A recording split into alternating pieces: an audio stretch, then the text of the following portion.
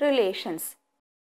In our daily life, we come across many types of relations like father and son relation, teacher-student relation, brother-sister relation, a relation between the goods and its cost, etc. In mathematics also, we come across many types of relations like a line L is perpendicular to the line M.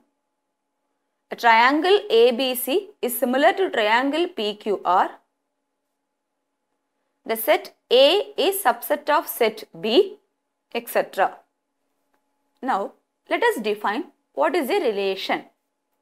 A relation R from a non-empty set A into a non-empty set B is a subset of Cartesian product of the set A cross B. The set of all first elements of the ordered pairs in a relation R is called domain of the relation R. Similarly, the set of all second elements of the ordered pairs in a relation R is known as range of the relation R. And the set B is called codomain of the relation R.